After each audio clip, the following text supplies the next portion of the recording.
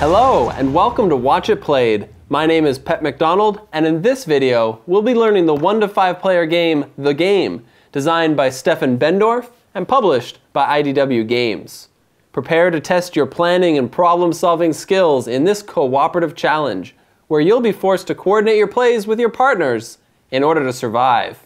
So, come join me at the table, and let's learn how to play. To set up, first place out these 4 row cards in the center of the table, which you can identify by the large arrows in the middle. Shuffle the rest of the cards into a face-down deck, which you'll place nearby, and deal from it a number of cards to each player based on the number of players. 6 cards in a 3 to 5 player game, 7 for a 2-player game, and 8 if you're playing solo. Here, we've set up for a 2-player game, and that's the setup.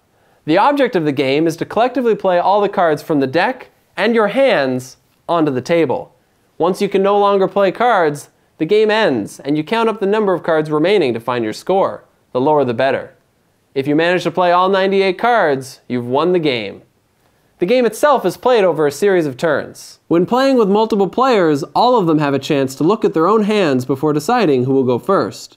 Play then continues in a clockwise fashion from the start player. However, players are not allowed to show or indicate the value of the cards in their hand during the game, though players can make vague comments such as, "I think I have a good hand for going first," or "Don't play anything on that pile." On your turn, you must play at least 2 cards onto any of the piles that will be created beside each row card. These 2 are known as ascending piles. Cards placed here must always increase in value as they are played. If you place a card into one of the descending piles, it must be a lower value than whatever is currently on top. For example, if I wish to place this 10 here to start the ascending pile, I can. But now I can't place a 5 here, as it would not be higher. I might instead place it here. I could also place it onto either of the descending piles, but that would really limit my future plays there. Cards added to a pile are always placed on top of older ones, causing the piles to grow and limiting your options more and more. However, there is a special rule to make your job a bit easier. If a card is exactly 10 higher or lower than a card already in play, you can play it on top of that card,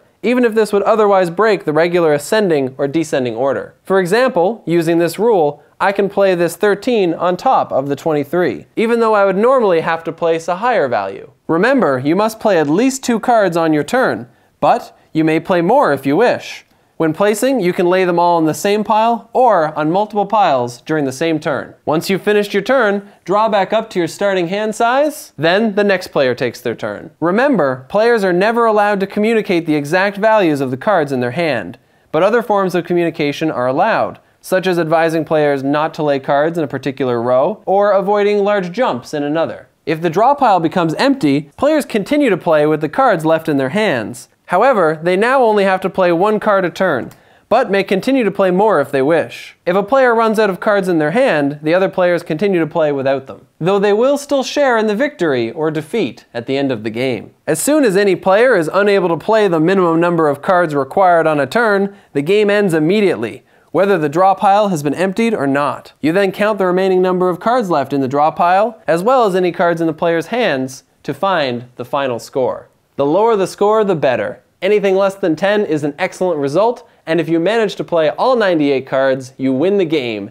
and you should try increasing your challenge for the next game. Start by making the minimum number of cards played each turn 3 instead of 2, and if that isn't enough, try dealing 1 less card to each player during your next game. And that's everything you need to know to play the game. If you have any questions at all, don't hesitate to put them in the comments section below, and I'll gladly answer them as soon as I get a chance.